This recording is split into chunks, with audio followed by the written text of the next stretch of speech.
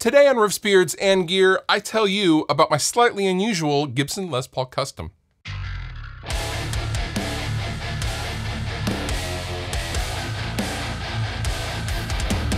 So it's been no secret, for the last few years, I have been casually looking for a genuine Gibson Les Paul Custom. Really wasn't sure the year and the exact make of it, but I knew it when I would see it. And something I knew I didn't want was a brand shiny new guitar. I didn't want to just go and get a 2021 Gibson Les Paul Custom. I don't want something shiny. I want something that's either old and or has been played a lot, because I am suspect of old guitars that are literally like in mint condition, because that tells me either whoever bought them immediately didn't like it and ergo didn't use it, or it doesn't sound very good.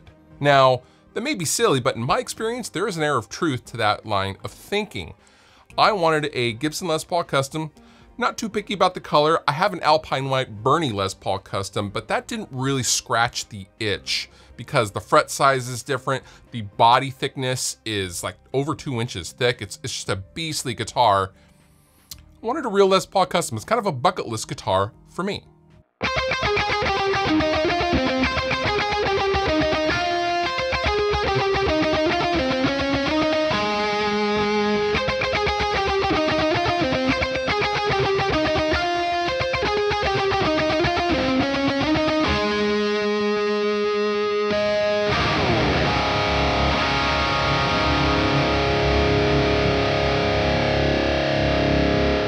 Last week, I came upon a listing for what purported to be a 2002 Gibson Les Paul Custom, a black beauty. And it looked like this. It was this guitar. And I thought I was purchasing a 2002 black beauty. That's what I thought I got. Now, you can never really tell. The pictures weren't that great. I did talk to the seller. I messaged him. He happens to watch the channel. I asked a few more questions about the neck, the frets, its overall history with him, and I felt good about my purchase. So I hit that purchase trigger. I made him an offer. He accepted it. I got a great deal on the guitar because this particular guitar has been toured quite a bit. The finish is, the gloss is wearing off and it's kind of, I don't know, it's kind of turning into like a satin. There's lots of pick scrapes and it's, it's awesome. It's very, very played, but not abused. And that's exactly what I was looking for.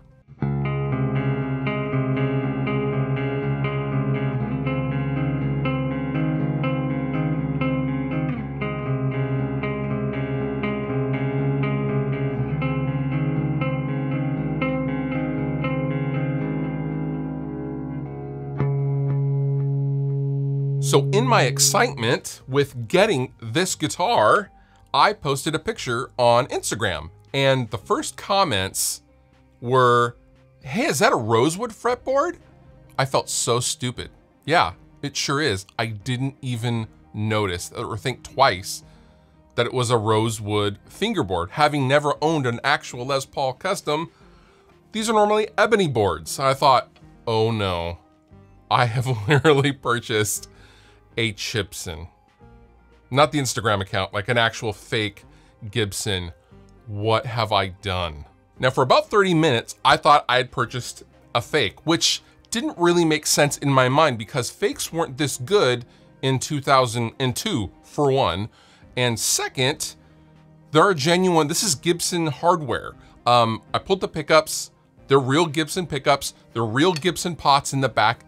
It just didn't add up. And also the serial number, Gibson Custom Shop serial numbers get a little weird sometimes. But in this particular range, I kept seeing 5-digit serial numbers where this is a 6-digit serial number with CS at the front, meaning Custom Shop. I thought, man, that is so weird. I took off the back cavity while looking at the pots and I noticed in the correct light, this guitar doesn't look black. There's like a purplish thing going on. And I thought, what the hell?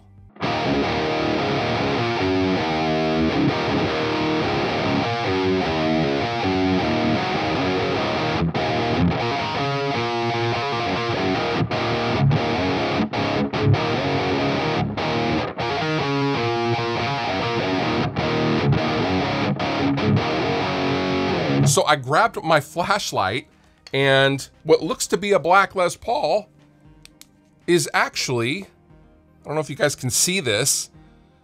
This is not a black Les Paul. This is a brown Les Paul with a rosewood fingerboard. So after doing, I don't know, 15, 20 minutes of internet sleuthing and just Googling brown Les Paul custom rosewood fingerboard, I came across the Maduro Les Paul Custom series, which was only made for 1 year in 2012.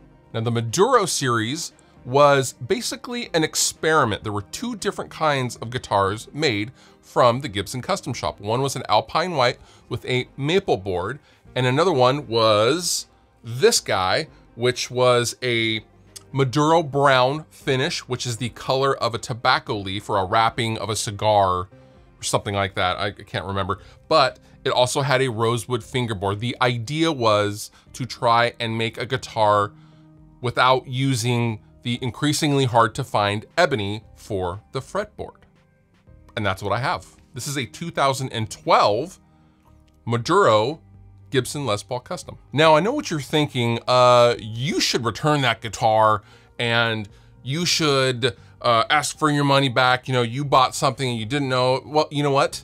While all of that is true, however, you know, I contacted the seller. He had no idea either. He didn't even know this wasn't black. Because when you look at this under normal light, it does look like a black guitar, kind of. But he toured with it for years and got it at a random guitar center while on the road. So it makes sense that why would he ever take a flashlight to the finish and make sure the black looking guitar is actually black? I mean, it adds up. It's all good. But the fact of the matter is, I love the guitar. It plays and sounds phenomenal, and it is everything I would want in a Gibson Les Paul Custom. It is my dream Les Paul Custom. I am so happy with it, so I'm gonna keep it. So how does this story conclude? Well, you know, sometimes when you ask all the right questions before purchasing a guitar, you still may not get the truth because maybe the guy selling the guitar doesn't even know what he has, and that was the case here with my guitar. These guitars originally sold for about $4,000 in 2012. They were only made for 2012. And yeah, you can find a few of them that have already been sold. I think there's one on Reverb for like 3,700 bucks. I paid much, much less than that. I got a great deal on this guitar. I am super happy. It's all original. It could use some new tuners. The tuners are a little worn out from touring, but other than that, this is totally bone stock, and I plan to leave it that way as well. Pretty cool. All the pickable links down below. You've been wonderful. I have been Fluff. Thank you so much for watching, and I will see you next time.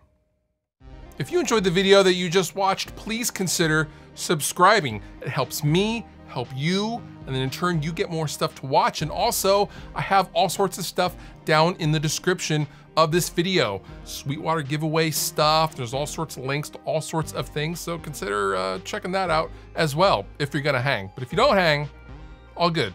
I still love you.